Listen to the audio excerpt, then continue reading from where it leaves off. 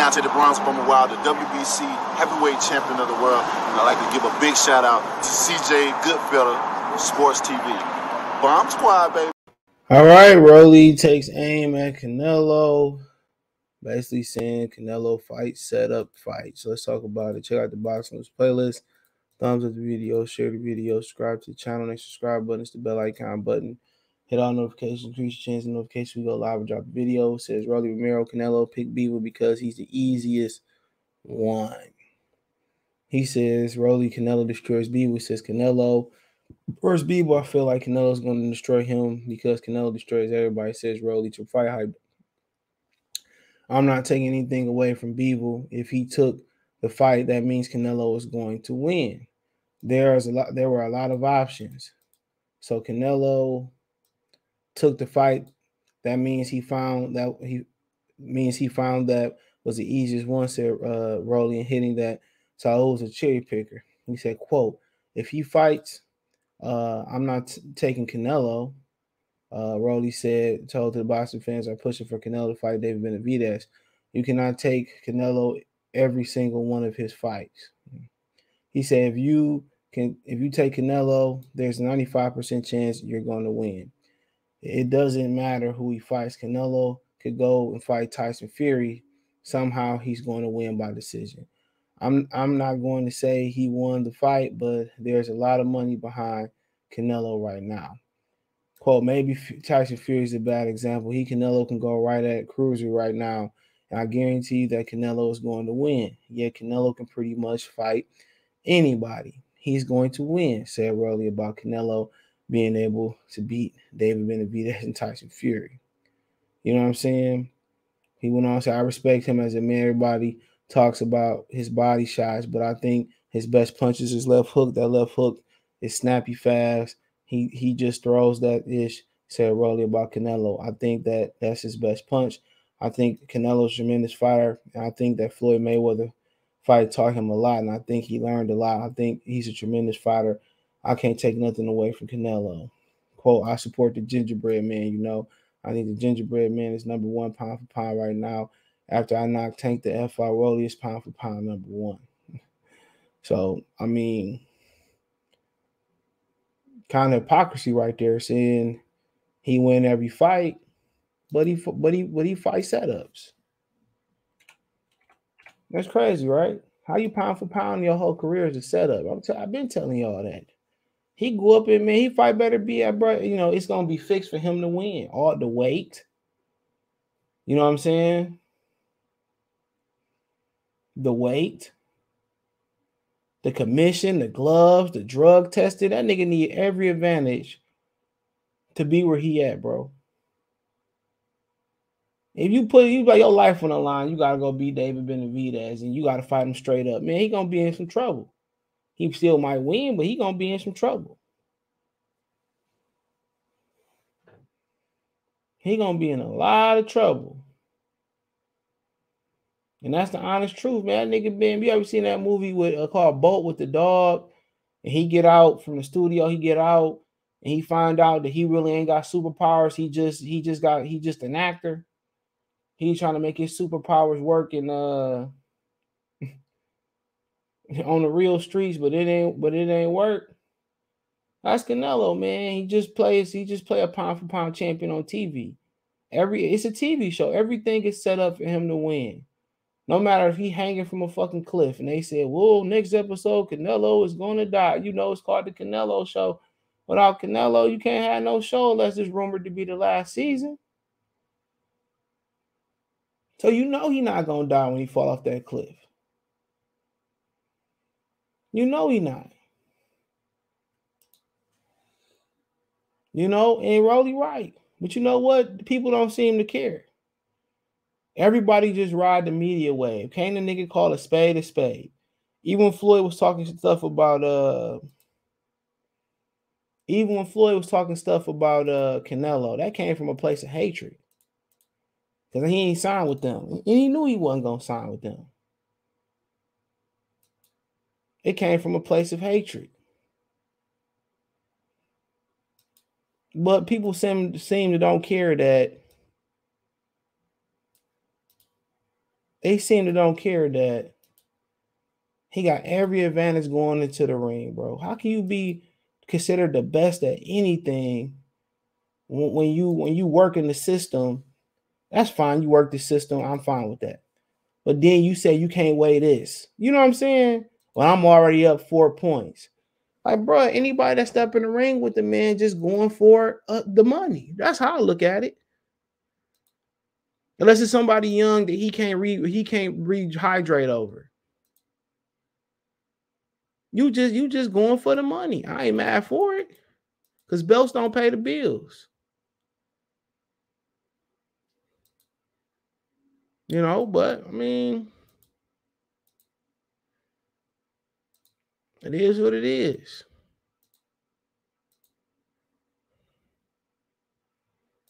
Belts don't pay the bills.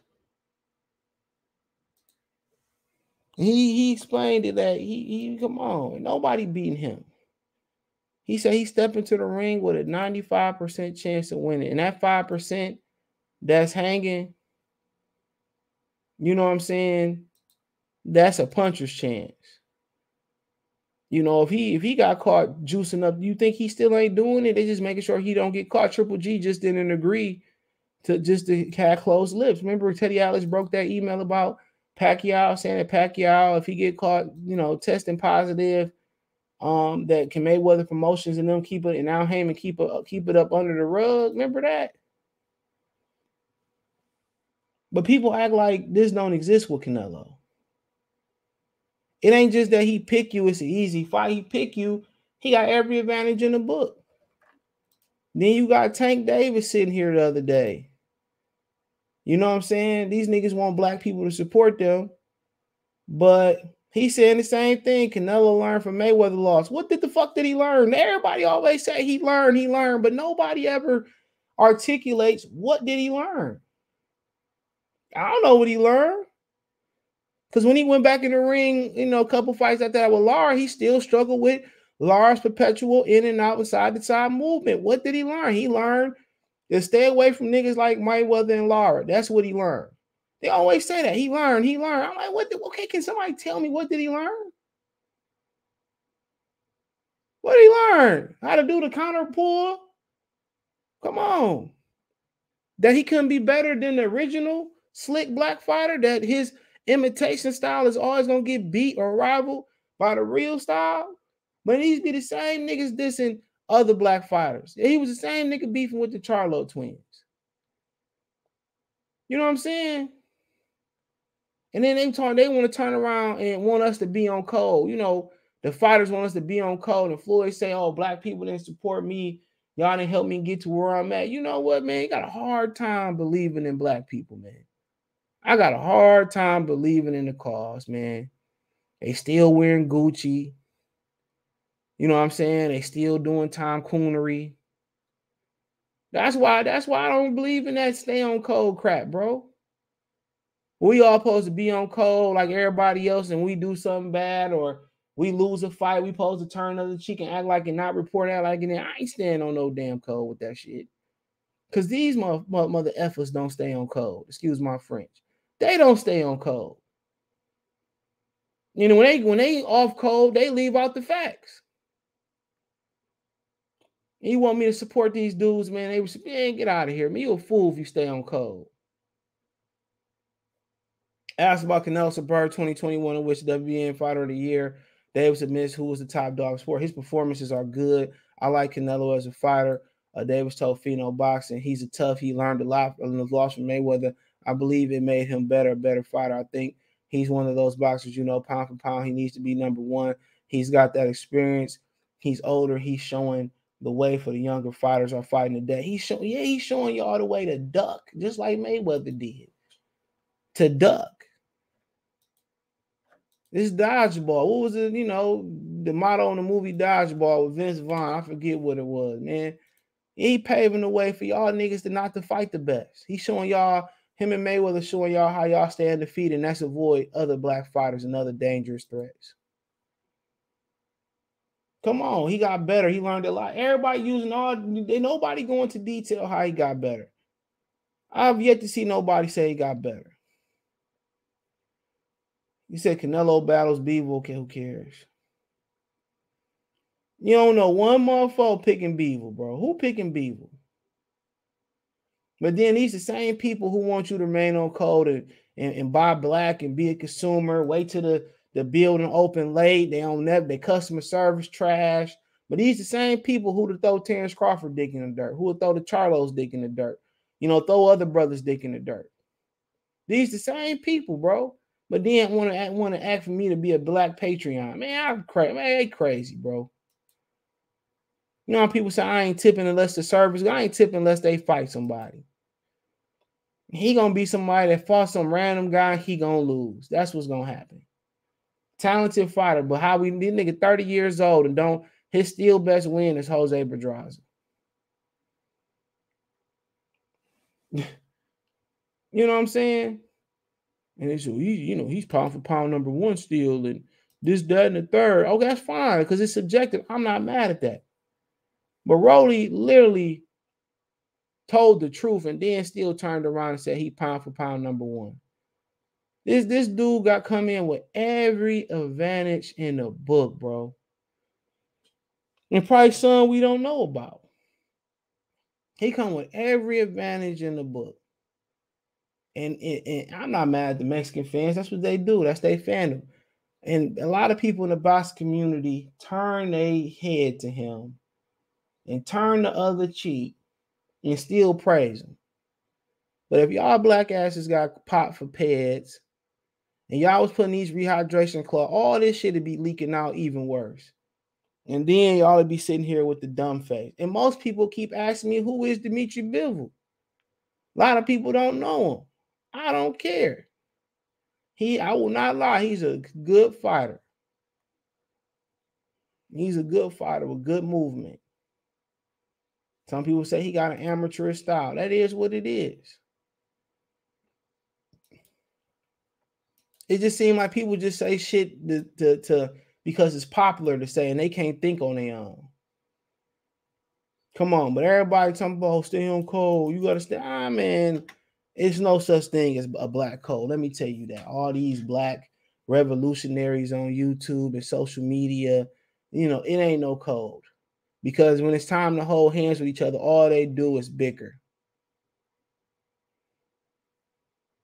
That's all they do is bicker and don't get nothing done. Don't believe in all these museums and schools, black people. I don't believe in that crap. We don't have a code.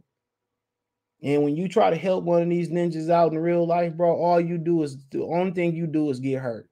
Only thing you do is lose time. Only thing you do is lose a couple dollars. You don't gain nothing but to put that person in the trash can.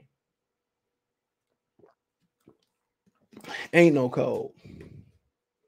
Niggas still wearing Gucci, but then crying about oppression. Ain't no code.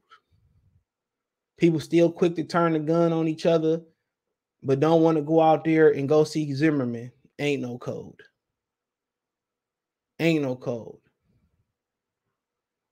In boxing, it ain't no different. The pinnacle of race in sports, in my opinion, when it comes to team sports. I mean, you can make a case for tennis, and I don't know much about soccer. But team sports, it's a racial-driven sport. And it's a sport where everybody regurgitate with somebody else's opinion, and people don't give a natural, honest opinion. For a sport to be about race and people to claim black fighters be getting done bad, I don't see a lot of y'all speaking up about it. Let me be clear. It don't matter if Canelo fought Bivol, if he fought Charlo, he winning. Rolly told y'all, is he taking easy fight? If I'm gonna get an easy $100 million to fight an easy fight, so be it. You got to take the easy money. I'm not knocking him on that. But damn, man, it's no suspense. You know how these fights gonna end. It's no suspense. I didn't even know this many white fighters existed. Canelo finding white fighters I never knew was on this level. But hey, it is what it is. He the fighters pound for pound champion no matter what. But as soon as these niggas lose, soon as they pop hot, They're gonna be asking for our support and all that, man. That's why I say, bro, I used to support real fighters, no matter what color they was. Kelly Pavlik, Sergio Martinez, Paul Williams, Miguel Cotto, you know what I'm saying?